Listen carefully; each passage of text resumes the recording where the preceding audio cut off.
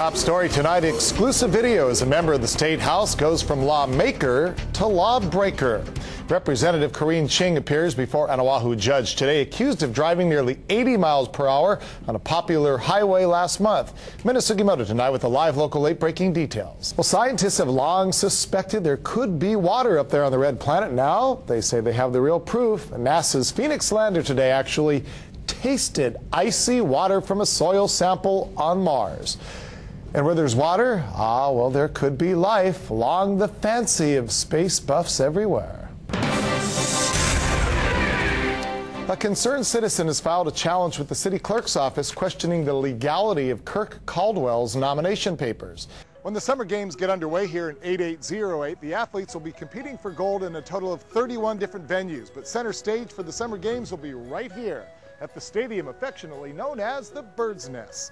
And Stephanie, the attack here at Pearl Harbor is still considered to be the greatest single naval defeat in U.S. history. Some of the dwindling number of survivors join here again at Pearl Harbor today, along with military brass and political dignitaries, to once again commemorate, this time the 66th anniversary of the attack here at Pearl Harbor. And another ceremony today, finally after 66 long years, a new dedication, a new memorial here on Ford Island. I want to step out of the way so that you can see it. It is the USS Oklahoma Memorial, and as you can see, some people still here looking at it. It was dedicated just this afternoon. It's a memorial that now stands as yet another reminder of those who displayed great bravery and those who lost their lives on December the 7th, 1941. It's truly difficult to get a true perspective of just how big this fire is until you come up here in the air.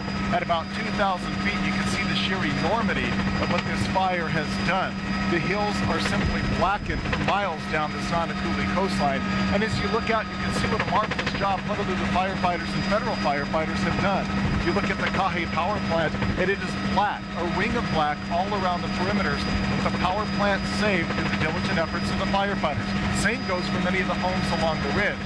Now, because the view from up here gives you such a true feeling for how large this fire is, Governor Linda Lingle is also flying today in one of the large Army CH-47 Chinook helicopters.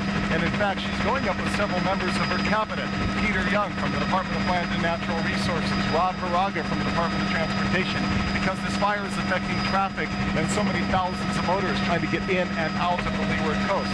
Also Ed Teixeira from State Civil Defense. So this fire is affecting a lot more than just firefighters that are battling it.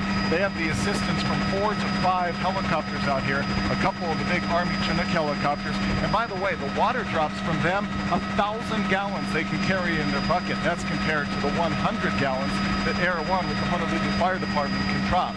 So about 5 helicopters, more than 100 firefighters, and that represents more than a quarter of the total manpower for the Honolulu Fire Department is still out here. The line of cars very slow going once again on Farrington Highway, but the smoke is not the problem that we have seen the last couple days. Certainly that is good news, and it appears that the hot spots are finally down to a minimum.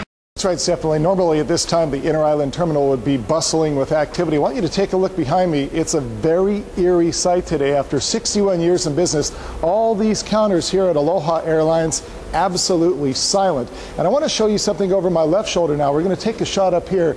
Maybe it's some kind of an April Fool's joke, but look at the board. It says flights to Kahului, Hilo, Lihue, and Kona leaving at 6, 6:05, 6:10, and 6:15 are all on time. Of course, we know it's no laughing matter, maybe an April Fool's joke, maybe someone's sense of humor, but those flights aren't going anywhere. As you saw, those planes are grounded tonight. Howard Dashefsky is an anchor for our NBC affiliate in Honolulu, KHNL. Howard, good morning to you. Good morning to you, Matt. You said it right. We call this place paradise, but the last 18 hours have been anything but, especially for a lot of visitors, many of whom are spending their last night on vacation sleeping here. How does this compare to prior disasters that may have happened involving troops at that base? Well, the reality is it's a very small base compared to Camp Pendleton, where, of course, more than 400 people have lost their lives in Iraq. We've lost about 36 here. But this loss of life yesterday, 27 soldiers, that is the single largest U.S. military loss of life in the 50th state since the attack on Pearl Harbor, December 7, 1941. Tonight, lava from Kilauea is no longer flowing to the sea. Oh, it's spectacular. The result is a new and spectacular lava fountain. And the latest images have even the most veteran volcano watchers and scientists in a state of awe. The 4th of July holiday may have come and gone, but perhaps the greatest fireworks show on Earth shows no signs of slowing down. We had a sort of a different pulse overnight that further ruptured the tube and possibly blocked it, so we don't have much coming down as far as the ocean entry. But there are some pretty spectacular low fountains up higher near the rift zone. On the 4th of July, lava flowed freely through the tube system before entering the ocean in dramatic fashion. You know, the whole summit's been pretty full of lava for the last three years, and all this is, part of the list of consequences of that, I think. Kawahikawa says when the tube system has ruptured in the past, the molten rock still makes its way down to the sea, something he expects to see in the coming days as new surface flows are created. In the meantime, all he and anybody else can really do is sit back and enjoy the spectacular show, courtesy of Mother Nature. It's sort of hard to describe. There's so many things going on at once. The last year has not been one of boredom, I can say that. You can never get bored looking at that image. A daring videographer who prefers to make his living out at sea is sharing videotape tonight of an amazing encounter, one that shows the ferocity of one of the world's most feared predators. Alex Wergefeld is no stranger to danger, and just last week he willingly came face to face with it while filming this feeding frenzy in the open ocean, about 10 miles off Kahuku. Tiger sharks attacking the carcass of a giant sperm whale. We found it, and then we spent about 6 hours drifting with it and getting that footage. At first, it was kind of nerve-wracking. When we initially put the boat in, we had a couple of sharks that came at us a little more aggressively than most of the encounters later on. He says two of the sharks seem to work in tandem, circling their small boat, sizing them up.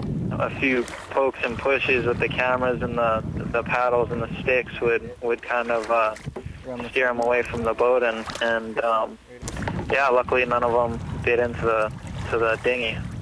A larger support boat was on hand just in case, but Wergefeld says he and everybody else on the smaller boat, for the most part, kept their cool, something he attributes to their extensive diving experience. We've all had a lot of shark encounters, so I think we're all pretty experienced when it comes to that. But yeah, I mean, it was a pretty intense experience, and it was pretty interesting. And for those who question the sanity of filming this particular encounter at such close proximity, Wergefeld says they all relied on their first-hand knowledge of just how tiger sharks react. He also says it's not really crazy as it appears. Looking at the video here, it looks probably a little bit crazier than it actually is. I mean, it was pretty intense, but I don't think we really jeopardized our lives as much as what some people might make it out to be. Tonight, what remains of the carcass is now on shore, washed up about 1.5 miles from the Turtle Bay Resort. Shopping for a luxury car, perhaps an exotic sports car? The U.S. Marshal Service, believe it or not, may be the place to go. That is because they are auctioning off more than $1 million worth of seized vehicles this week right here. The sound of an expensive automobile roaring to life, from Lamborghinis to a Rolls-Royce, several Mercedes-Benz. The pricey vehicles are up for auction. Shoppers got a chance to inspect the 19 vehicles today, all of them seized from one Oahu man back in 2005. Just coming to see what's available, what was around. I figured this is a good way to get a good deal on a vehicle. Bids for the cars range from $9,000 to $164,000. Anybody interested can make an offer online before the auction wraps up on August the 6th. Seems like you were a little excited there at the sight of those cars. A little Lamborghini. What do you say? We pitch in a couple bucks to make our bid? All right, let's go ahead. Let's go. Well, surfers on Oahu, they know it's a great spot to catch some waves. But did you know there's a lot happening under the water of the Kaka'ako area that many surfers don't know about? We explain next in this week's Earth and Sea Project Report.